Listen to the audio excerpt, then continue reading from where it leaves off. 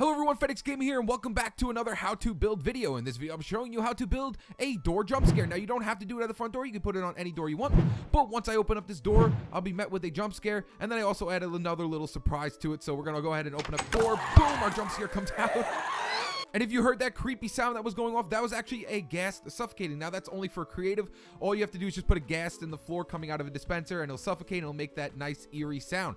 But as you see, once we opened up the door, we got jump scared automatically. And another cool thing about this jump scare, you can go ahead and walk into the house where the jump scare came from. It doesn't block off the room or anything like that. So as you see, I walk right inside the house, and I'm going to hit this tripwire, and another gas is going to spawn. But as you see, I can walk right into the house, so you can put anything you'd like in here after the jump scare went off. Now, of course, with this one where you opened up the door, you can just go ahead and walk right past and then not even notice it. So if you want to, you can go ahead and set it up like this, where if you hit a pressure plate, a naked Steve shoots out and then the gas dies as well. You can also put ice on the floor if you want to make it go out further. This idea was inspired by a mumbo jumbo design and also one of my older designs from my 5 jump scare devices. So right here is the mumbo jumbo one, where if you click this button, the jump scare shoots out from the door. But as you can see, if you do put something right here, then you can't really walk inside here. There's no room. And then I set it up with my older one where the jump scare comes from the top of the door once you open up the door. So I kind of fused these two together to make a new jump scare device where once you open up the door, it slings out, and then also a gas sound goes off. That's just optional. You don't have to do that.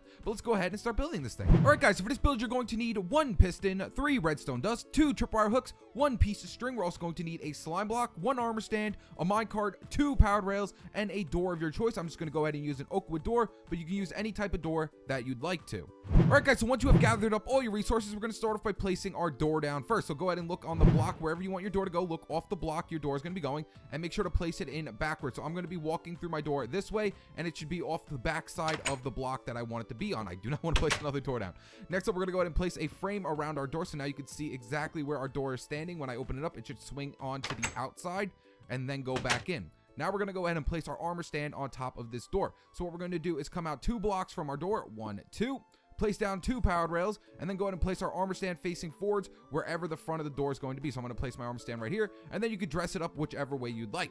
Next up, we're going to take out a minecart, and we're just going to push this armor stand until it's above the door. You could go in as much as you want, but make sure you have enough room out here so when the slime block hits it, it pushes it out the door. So I'm going to go ahead and just push this enough to where it's above the door. So I'm going to go ahead and keep pushing my minecart until this armor stand is above the door. Like that, perfect. You can place it like that. That should work absolutely fine. As long as it's coming out from the backside enough, we want the slime block to hit it and launch it forward once we open up the door. Next, what we're going to do is come down behind our door. This is going to be the inside of your door. I'm going to come out 2 blocks this way. 1, 2, break this block. Do the same thing over here. 1, 2, break this block, and go ahead and place down your tripwire hooks here and here. And then we're going to place a piece of string right in the middle of our tripwire hooks. So once our armor stand falls down and hits the tripwire hook, it'll be launched forward because this will activate our slime block. Next up, we're going to place a piece of redstone right on top of this block. Then we're going to come up another block right here and place down another piece of redstone right here. And then come out 1 more block right here with another piece of redstone. That should be all 3 pieces of redstone. And then place a block up in front of that piece of redstone. Next up, we're going to take out our piston, place it forwards like this with a slime block off of it. So once it hits that tripwire hook, it will activate this slime block, launching it forward. So now we don't want to see this. Also, I'm going to dress it up real quick. I'm going to go ahead and just put a pumpkin on top of it. So I'm going to take out a pumpkin and place a pumpkin on my armor stand. Next up, we're going to hide our armor stand. So we're going to come right over here and come out 3 blocks like this off the top of our slime block. And now what we're going to do is take out a piston and face a piston downwards into this block. And then we're going to have to send power to it. So send power to your piston, and it'll push that block inside your armor stand. And then we're going to go ahead and do it 1 more time. Boop. And now our armor stand is completely hidden. And now you can dress up your house however you'd like it to be. However, once I open up this door, this will get launched at me. Now, if you want to add in the gas sound, you know, that creepy gas sound of it suffocating inside the floor, all you have to do now is just take out a dispenser. You're going to need a dispenser, and you're also going to need some gas spawn eggs. So all I did was come underneath any one of these tripwire hooks. It really doesn't matter. I'm just going to place a piece of redstone right underneath the block that the tripwire hook is on, and I'm just going to bring this down. I'm just going to bring it down until we are enough into the ground where our where we can't see the gas, but we can also hear it suffocating. So we're just going to come down enough. So that should be enough. So come down 1, 2, 3, 4, 5 blocks should be absolutely enough. So now what we're going to do is place our dispenser right here. You know what, let's place it underneath this piece of redstone dust right here. So I'm going to place it right here.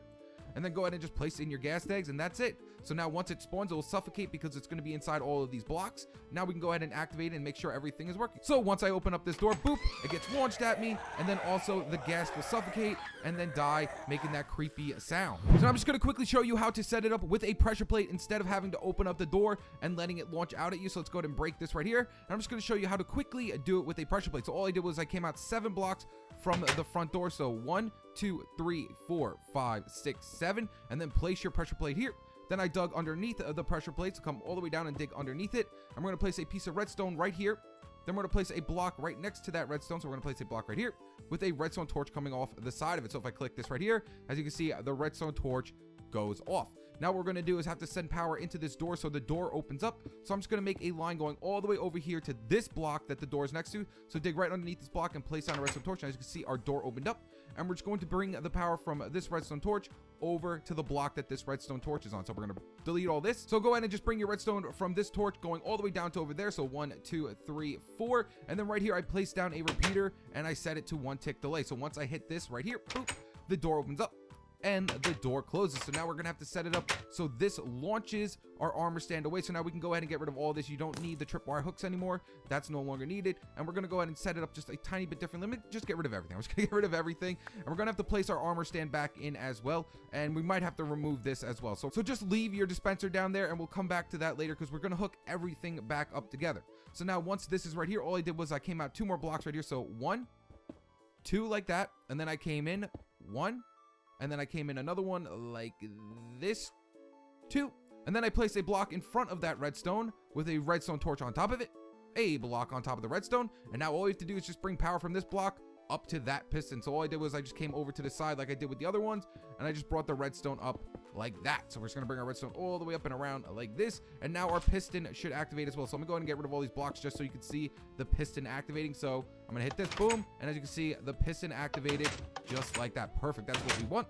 Now we're gonna do is just place in our armor stand. So we're gonna come out 2 blocks from our door again, 1, 2, place down your rails on top of those blocks, place in your armor stand facing forwards, and then go ahead and just hit the armor stand until it's above your door. So we're gonna just hit this until it's above the door like that. Perfect, there we go. And then we can go ahead and break all of this, and now we can go ahead and place in our pumpkin head on top of our armor stand. And then all we have to do is just do the same exact thing, is place blocks right above it and push them in with the piston. So we're gonna go ahead and just place the blocks right above our armor stand, and then we're gonna push that in with the piston. So go ahead and place in a piston facing downwards, and then send power to your piston, and then do it one more time, send power to your piston. And now we can no longer see that armor stand. So now all we have to do is just place in our slime block and everything should work. So now actually let me go ahead and clean this up as well so we don't have to see all of this redstone right down here like this. There we go. There we go. Let's hide all of this stuff up. And just to make this not look as suspicious as it looks right now, all I did was I placed in a gate right in front of it so people will think, hey, you have to hit this to open up the gate. And then I made it so there was only, you know, one way into the door by going through this fence right here. So we're gonna go ahead and just like hide this up, make it look like there's not a jump scare device here. So once I hit this pressure plate, boom, our guy comes out. And you know what? I didn't hook it up to the gas though. So I'm gonna show you how to quickly hook that up. And as you can see, everything did work. So now to hook it up to the gas, all you have to do is literally bring the power from this redstone torch to where we had it right down here. Where's the power? There it is. So we just got to bring our power from this redstone torch down over to here. You know what we could also do? Actually, we could just break these blocks out, get rid of this redstone dust, and then we could just put a redstone torch off the side of the block that has our redstone already on it like that, and then go ahead and just place in 2 pieces of redstone, and that will make our gas appear. So now once I hit this pressure plate right here, the jump scare will go off. But since our guy's already out, that was a little anticlimactic, but that's it, guys. But there you guys have it. That is how you build a door jump scare. If you enjoyed this video, make sure to leave it a like and subscribe to stay tuned with my newest videos. All right, guys. Boop. Peace.